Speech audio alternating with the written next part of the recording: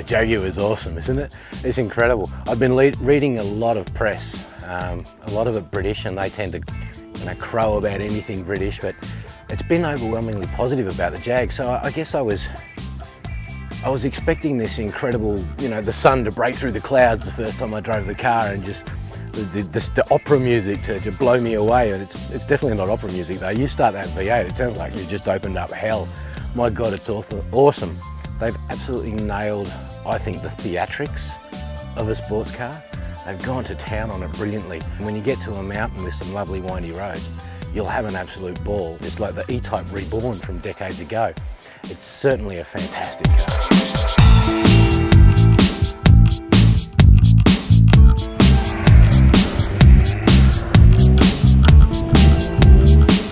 It looks cunning and evil but cool, and it drives the way it looks. So it feels like you're on the edge, but at no point are you ever going to go over it. So it feels like you're an edgy driver, you're exciting and dangerous, but also the systems are there that, so it lets your tail out a little bit in the dirt, but just brings you back in, like a gentle little parental figure, just bringing you back in, but subtly.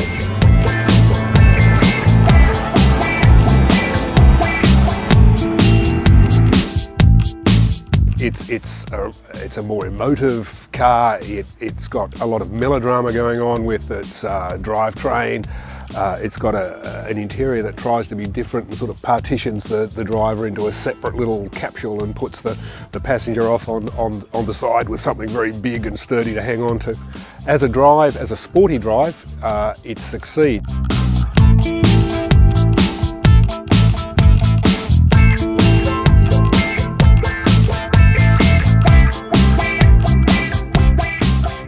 They're very theatrical cars. They make all the right noises, and you can tune the noise to suit the way you want it to be. Given that it's the first Jaguar sports car since the V12, which finished in what, 75, 74, since the E-Type, it's a fantastic effort.